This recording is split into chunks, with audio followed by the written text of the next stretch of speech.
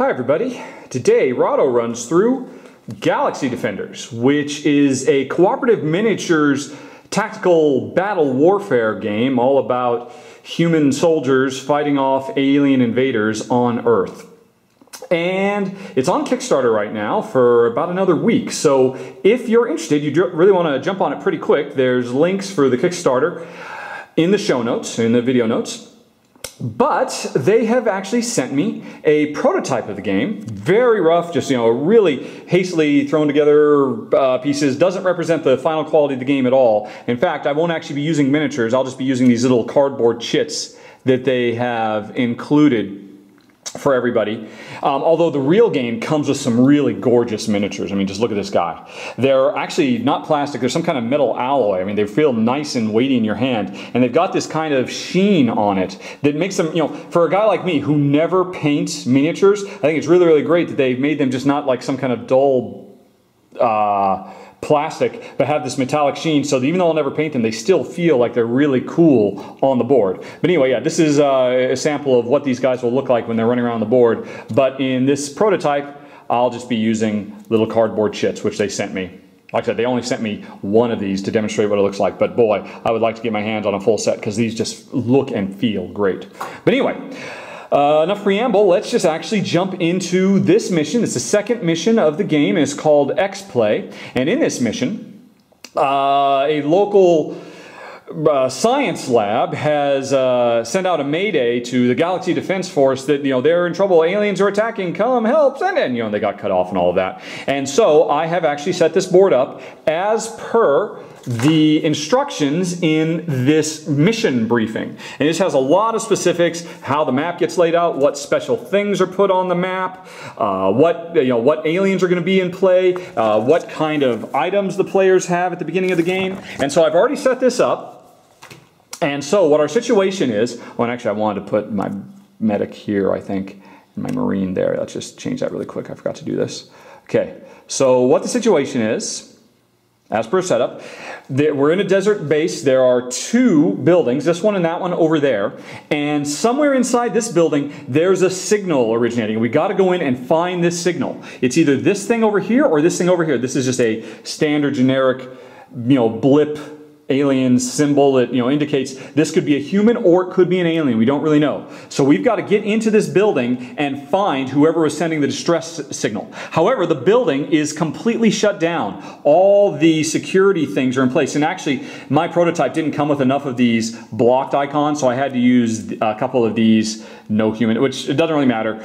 These represent block symbols. So every single door into this building is completely shut down, and there's one locked door that we'll have to break down to get in. There's two signals inside, and there's also a couple of aliens in the area. This green spine critter, a blue beta, and a green beta. If I recall correctly, green are tougher than blue. So this is the weakest, and then these are two medium level monsters. And we've started with, Jen and I are playing the game. This is a two-player game, but interestingly, this setup said you need to have 3 characters. So my biotech, which is a medic, is along. Jen's sexy female ninja, her infiltrator, is here, and for this, and these are the 2 characters that we played in a previous mission, but now we've also brought along the Marine, who we haven't played with before, but he's on our team too. And I'll be just controlling my medic, my biotech guy. Jen, meanwhile, will be controlling her infiltrator and the Marine, so we have 3 guys on the board controlled by 2 players.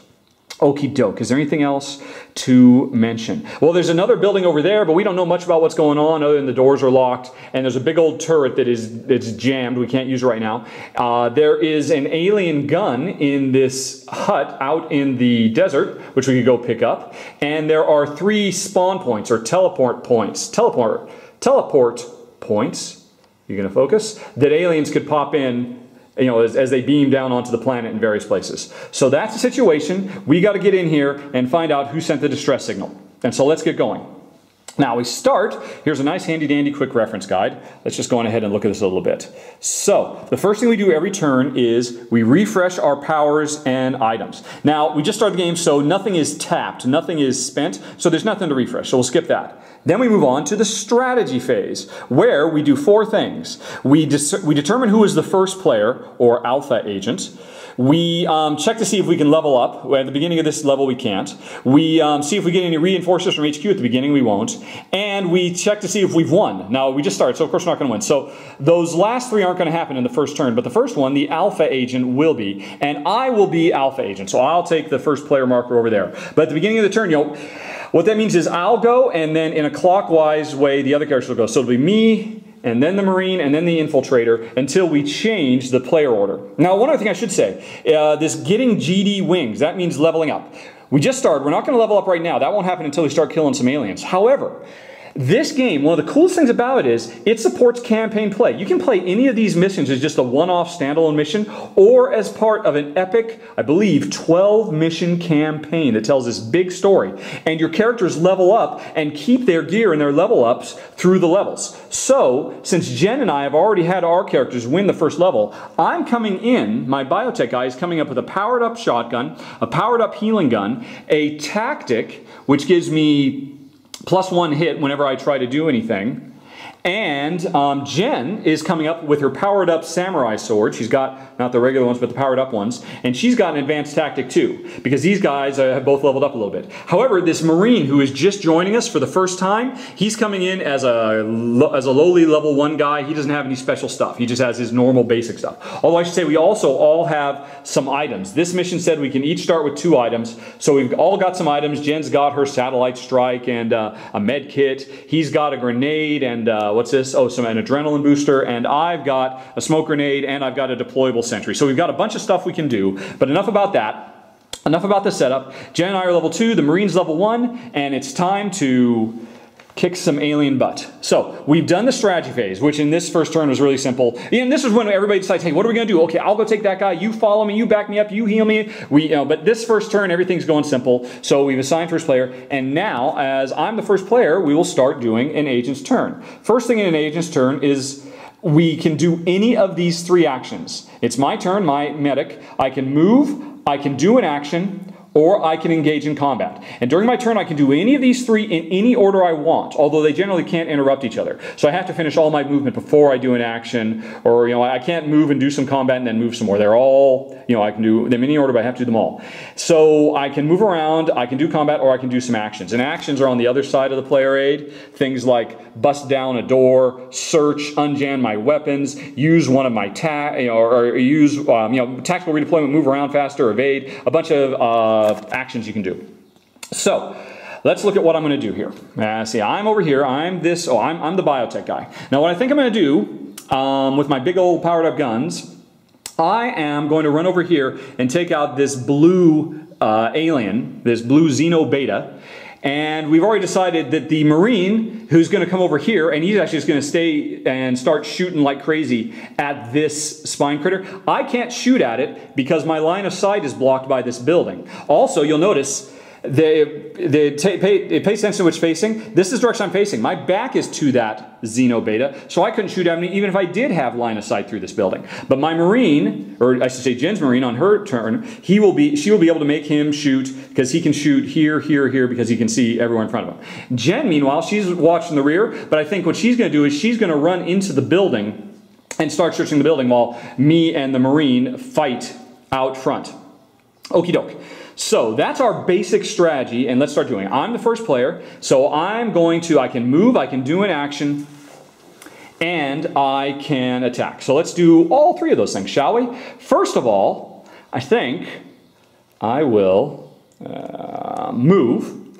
I'm going to move. Now, if for moving, I have a maximum move speed. If I come over here and look at my card, I have 8 hit points and 4 movement speed, so I can move up to 4 spaces. So I am going to move 1, 2, and at the end of my movement, I will turn to face this way, so I can be snuck up from behind, but I'm basically covering this whole area, which means I can shoot at this guy, and if this guy moves out of cover, I could shoot at him as well with my shotgun. So I've only moved 2 of my 4, and I'm going to stop moving. I could move more, but I'm just going to stop right there. I've got 2 more things I can do. I can attack, and I can do an action.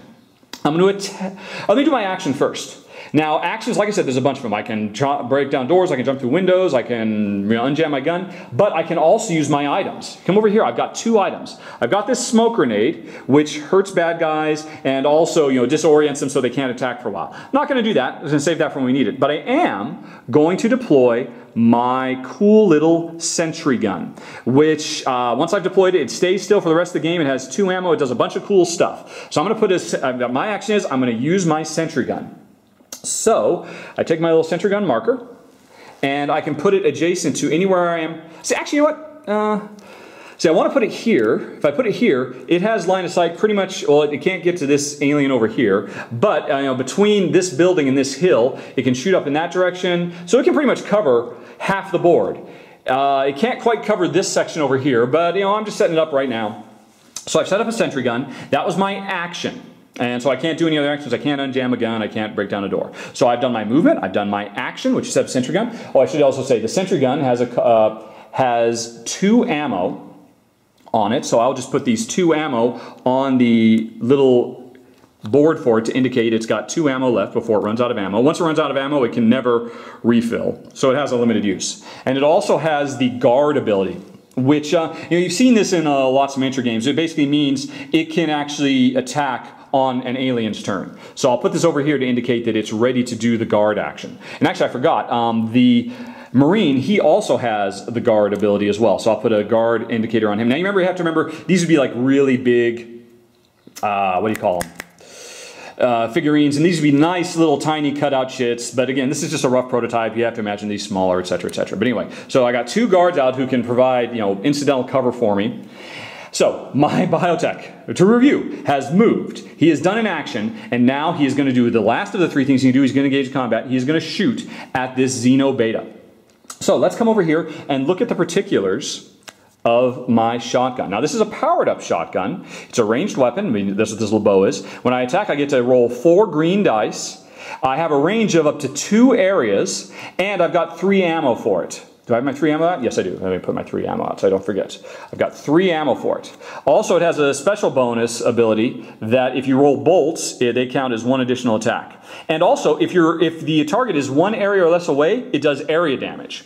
So, since I'm in this area, and my target is in this area, and I'm shooting at him, if there was anybody else in this area, they would also get hit because it's a shotgun, and it does scatter blast stuff, splash damage. It would hit multiple guys. But there's just 1 guy, so I'm going to shoot at this alien with my barrel shotgun, which means I have to grab 4 green dice. Although again, with this prototype, they're really red dice, but you can see they've got little green stickers on them. So these are the green dice. I roll 4 green dice to do my attack shooting at this Xeno Beta. And kaboom! What did I get? Let's take a look. Okay, I got a hit plus a bolt. And if you remember, the bolt special ability for my shotgun means every bolt counts as a hit. So this is actually 2 hits.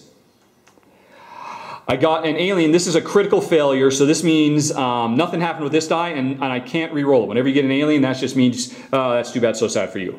I got another hit and a jam. So after this attack is over, my gun will be jammed. Stupid gun. And I got another hit, and I have to use some ammo. So, in total, for this roll, we ignore this because an alien just means a failure. I got 1, 2, because the bolt is hit, 3, 4 hits, 4 hits, the gun is jammed, and I have to use some ammo. My gun has 3 ammo. I lose 1 of my 3 ammo tokens, and it's permanently gone unless I can find some more ammo. So eventually my gun will run dry, but you never know exactly when, because there's this kind of random element to it. So I've lost some ammo. My gun is jammed. Hold on a second. So I've got to take the jammed icon and put it on my gun over here to indicate it's jammed, but I can unjam it later. But before it jams, I did 4 I got 4 hits against this alien. And now whenever anybody, an alien or an agent, a hero, gets hit, they get to defend. They get to roll as many dice as equals the number of hits. So since I hit him with 4, the alien gets to roll 4 defense dice, which are these blue dice, or you could consider them white because again of the prototype. So I'm going to roll 4 defense dice and see what I get. Pop. Right, so, oh, this is a very bad roll for the poor alien. What he wanted to roll were shields. Let's see, this is a hit side. He wanted to roll shields, and there's several shields on here. It's a 50 or almost 50-50 chance, but he got no shields. So when he's defending, the hits do nothing. The ammo does nothing. The bolt might. Let's see, he is a blue Xenobeta. So we have to look at his card, where we look at his defense. His defense says whenever he rolls a bolt, he can regenerate 1 hit point. He has 4 hit points, by the way. So that bolt he rolls means he gets to heal. However, he hasn't been hurt yet. So right now, that's not going to help him. So that bolt didn't do him any good. He rolled no shields. So actually, that's an awesome first start. I did 4 points of damage. All 4 of my hits got through and smacked that guy around. He had no defense.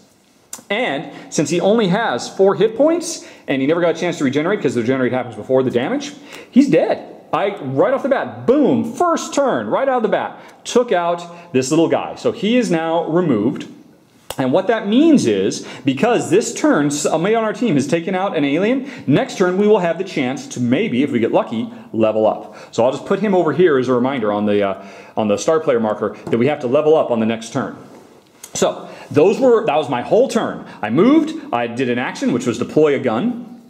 By the way, does this gun have line of sight? No, the gun, unfortunately, does not quite have line of sight to this alien. But the gun could start shooting this alien when it moves around, so we'll see what happens. So I attacked. Okay, so that was the end of all my actions. A movement, an action, and a combat. So now it is the alien's turn, where first we draw a close encounter card, activate aliens based on what the encounter card says, and and then the aliens teleport, move, or combat, again, based on what aliens get activated. So let's go through that right now. This happens at the end of every player's turn. So I will draw a close encounter card. This deck was pre-set up based on the rules for this encounter. And what will it be? It will be kill the leader. Activate all aliens assigned to the alpha agent. Okay, so we have to do this. Now, first of all, I forgot. That blue guy we killed, this was the card that was devoted to him. This card is gone because he's dead. So, I am the alpha agent. Every card that is assigned to me, and a second ago I had 2, that meant both of these aliens would have activated. But since I've just taken this guy out, only 1 alien, this green beta, is going to activate this turn. That's what kill the leader is going to do for us. So, and that means over here, the alien that's assigned to Jen, this spine critter, is not going to attack this turn. He's just going to hang out. This guy over here is going to hang out. But this green guy is going to make a move. So now we have to look at his AI and see what he wants to do. And there's a series of things he'll check. First of all, if there's anybody at 0 distance directly next to him, he will run away. These betas love to run away and shoot from a distance. However, that's not true. There's nobody next to him, so we ignore that. If there's anybody 1 area away from him, he would attack and then run away. But there's nobody. He's way over here by himself. There's nobody 1 area away. Is there anybody 2 areas away? Let's see, there's him, 1 area, 2. I am 3 areas away. So there's nobody 2 areas away. And that's the ideal thing. When he's got an enemy who's 2 areas away, he attacks twice. That's what he always loves to do, but he doesn't get to do that. So since none of these are true, we go to the final, he's got a thing for 3 areas away. If there's 3 areas away, which is true, he's here. And by the way, every area is one of these, 1, 2, 3, is 7 hex points. And so he's in this area, there's area, and I'm in this area. There is somebody who is 3 areas away. So move 1 area towards the close-in agent and attack with a blaster. So he's going to move 1 area, and what that means is whenever they move, they basically just, the heroes, they move around hex to hex. The aliens, they move area to area. So he's going to move 1 area and go from the center of this area to this area. So he's just moved. And now, he's 2 areas away from me, and he's going to attack me with his blaster. So we look at his blaster. His blaster gets to roll 3 green dice, and it has no special abilities. So he's going to roll 3 greens to attack me. Attack! And what do you get? He got the GD, which is no good for him. This is our level up, so it means nothing right now. He has a jam, but alien guns never jam, but he's got a hit. And he's got another hit and a lightning bolt. Now remember, this guy has, his gun has no lightning bolt abilities, so this lightning bolt means nothing, but the hit still counts. So he has gotten 2 hits on me, and this one didn't count. Now that means on defense, I get to roll 2 defense dice. So I'm going to roll 2 dice. And, and it's basically however many hits somebody has on you, you have that many chances to avoid the dice. So let's see what I get. Ta-da! Oh, and I got a shield. So that means the shield cancels one of these hits. So boom. And then the other thing I got was a hit, which is no good, but a lightning bolt. So let's look at what my lightning bolt does. My armor says when I'm doing defense, if ever I roll a lightning bolt, I automatically heal by 1. However, I'm not hurt right now. If I was hurt, I'd get a quickie heal. But since I'm not, this means nothing. So basically, I rolled 1 shield, 1 point of damage got through to me, and I can put it on my little thing over here, or I can put it on my character card. I've got 8 hit points total. Where's my hit points? Yeah, and I've just taken 1 point damage, so I'm down to 7. These are just cubes I grabbed from Macau, again, because of the prototype. Okie doke. So that was a very simple example of an alien's turn. First they do their movement stuff, and then and then you do whatever they say. If there was nobody within 3, I was 3. If I hadn't moved to be within 3 of him, instead he would have had to move up to one area towards the closest agent and then use regenerate. So if he was hurt, he would slowly heal himself over time. So these guys heal over time. They always try to keep their distance and shoot with their blasters. That's what this guy does. And that's what he did. So now we come back over. So my turn was, remember, I did my battle stuff, my movement, action, combat. Then I've done the alien. I drew an encounter card. I chose which aliens to activate, which was that green guy. And then they did their movement and combat stuff. And now it's Jen's turn. And she will do the same stuff. She will do it for her Marine and for her Infiltrator.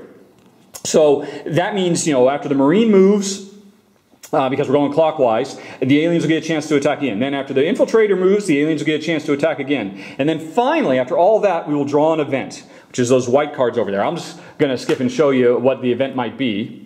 It's a special event A, which means it's a story-based event, which means a bunch of stuff happens. I'd have to read about it in the instruction. But at the end of the turn, an event happens. And these could be all kinds of stuff. New aliens could teleport in. The weather could change. There could be an acid storm that starts hurting us if we're outdoors, so we want to get indoors. All kinds of stuff could happen. So, actually, I'm not sure if there's an acid storm. I know there's an ion storm. But anyway, again, I haven't looked through all the cards. But weather could change. Aliens could attack. It could be an all-free care. Or story events could happen. Now, that's going to happen. So there is going to be a story event that happens after all of us have taken our move. But it's at 20 minutes right now, and I've shown you 1 move. I moved, I did an action. Oh, you know what? I should show you one more thing. Because when this alien moved out here to attack me, he attacked me and he did 1 point of damage, I'm going to activate my turret's guard ability, which means this goes away, but it'll refresh. He'll get to, he can only guard once per round. So he's going to guard, which means he is going to automatically attack a creature that it recently saw moving or spawning. So I come back over to my gun. My gun gets to... Now I could wait. I could have my gun wait and see if this spine critter would walk around and then the gun could shoot at it. But I'm just going to go ahead and have it shoot at that alien. So the gun gets to roll 3 green dice, has a range of 3, which means it'll shoot it, and it has 2 ammo. So let's go on ahead and roll 3 green dice and see what the gun does. Boom! Alien roll, that's crappy. 1 hit, a second hit, plus ammo. So it lost 1 ammo and did 2 hits. So my gun's already down to half its ammo, so that's not a really great start. But maybe it'll hold on for quite a while with the remainder of the ammo. Did 2 hits, so this alien gets to roll 2 defense. Let's see what he does. And he rolls a shield, and he rolled a hit. The hit means nothing, the shield means he cancels one of the 2, so that alien just took 1 point of damage. Now he might heal it later, but he has 1 point of damage, and it's going to take 4 to take him down. Okay, so, right, that was the end of my turn. Now it's Jen's turn. Although, again, that guard could have happened at any given time. So I've shown you the basics, a quick run through. If you would like to watch a little bit more, if you'd like to see what the Marine does, what the Infiltrator does, if you'd like to watch us break into this building and rescue some scientists and have a story event happen, etc., go on ahead and, continue watching by pressing the extended gameplay button on the screen right now. Alternatively, if you just want to go to some final thoughts, you can push the other button and you can hear what Jen and I think about the game. Either way, you can make a choice in 5, 4, 3, 2, 1. Thanks a lot, everybody.